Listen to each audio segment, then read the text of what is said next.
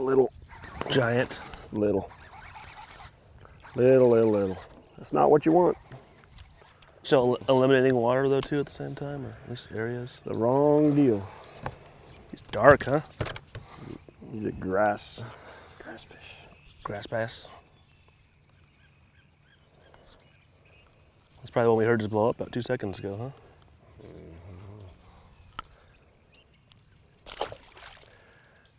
He didn't have any friends, at least none that stuck around. There's another one in there. How fast do you normally work the frog when you're this time of year? Pretty. It depends on how moody the fish are. Yeah. How much pressure they're getting. Any more pressure slow it down, or just more pressure? Yeah. I mean, it depends. Whatever everybody's doing, you got to do the opposite. Yeah. Okay. See a million frogs come through here doing the same exact thing. Right. You see, there's different types of grass here too. Like this stuff is different than that stuff right here. Yeah. I'm not seeing any cheese out here. That just it's not. It hasn't been hot enough for long enough. Yeah. This whole thing will be nothing but cheese. Really? The whole from that island all the way to that house down there. And all that's, out there. That's when they really buried up in this stuff. That's yeah. But it can be good, but you might not ever find them. Yeah. But if you find them in it, it's done. Uh-oh, uh-oh. Got a follower. Huh? Got a follower. What are you talking about? He's coming after it. What is? There's a frog. Oh. Wait a minute. Oh, we got two of them now. They're competing for it. Catch them. Ah. Cute little froggies. You got kind of like a bright green head to them, huh? Yeah. I don't think we have any frogs that are bright green headed, do we? If my other frog box is in here, yeah, I do. I have that coppers deal. Oh, I should have one.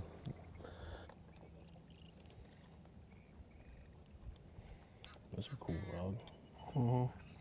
Kind of looks like the ones without the bright head, that same green though. There we go. That looks good. That's the one. Schmidt, let's talk about how you select a frog. Let's really get it dialed in. I saw a frog that looked like this frog. I'm throwing this frog. Okay. Crow's pointer. Crow's pointer for the day. Match the hatch. You want these legs trimmed at all, or? Nah. You're fishing this type of stuff, dude. Bigger the presentation's better. Okay.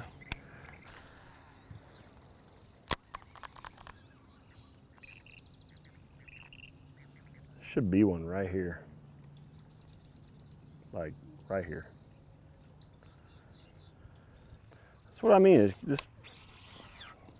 this area is so fickle. It can be pressure, you think, if everybody else is like, oh, there's got to be a fish here. They've been here beating up all morning, or? No.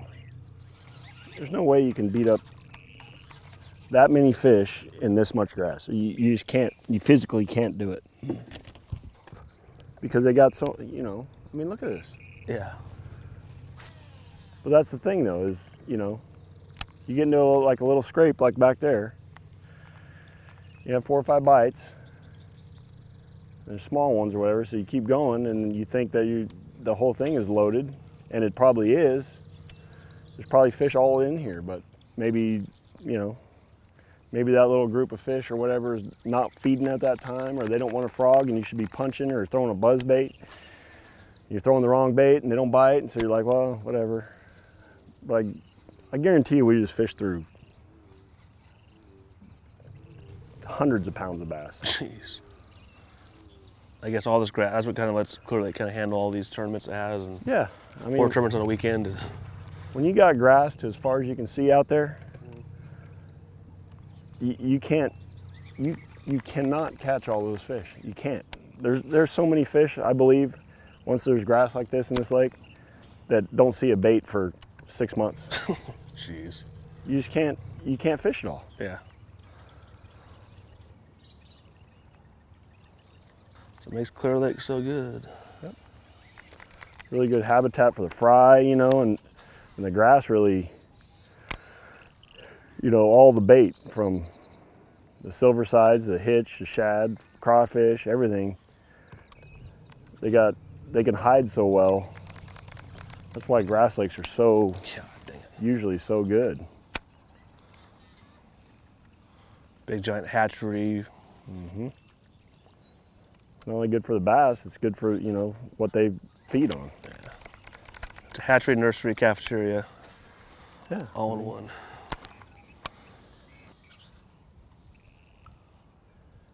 We're gonna freaking get bit by like a 8 or 9 pounder right here. Donkey. Somewhere. No offense, but I hope it's me. Somewhere. When I first got here the other day, I'm like, what color of frog? You see that bird right there? They have these birds around Clear Lake. Some of them have red heads, some of them have yellow heads. Just because it's a frog, you know, obviously, you know, you're throwing it on a mat and you're imitating a frog. That's the same color as that bird, yellow, black and yellow. So for years, you know, me and my buddies up here have been like, dude, they got to eat those birds. You know, the little ones just hatching and stuff. This time of year, those birds are in their mating process or whatever, and they're, you know, their babies have that yellow head. And I promise you, man, they jump around here on these mats and stuff. Fish, it's kind of a natural thing in their environment. So that's why the first day of practice, I had actually a just straight black frog on. Took it off, put on the yellow head, and, you know, I'm not killing them, but getting some bites on it. And then later in the year, like at the California Delta, you have a lot of birds, that same type of bird, just with, you know, red wings and, you know, red on their wings and stuff. A red and black frog has always been good at the Delta, so it's kind of cool. I mean, I don't know if that's the deal or not, but it helps with the confidence. I just go with it. I'm confident that there's fish around here, but what if, you know, what if they don't suspend up high in the water to come and get a frog or get active on, you know, on a flipping stick till 1 o'clock? So it's like, you know, the way that this looks, I feel really good about that there's fish in here. So it's like, are you wasting your time fishing this outside stuff now because they're just not biting, or they're just not in it? And then if you come back here later, I mean, do you come back here later and, you know, if you don't get bit, you're gonna be like, I wasted 2 hours. Yeah. But if you come over here and start getting bit all over the place, then you'd be like, yeah, it's just a timing deal.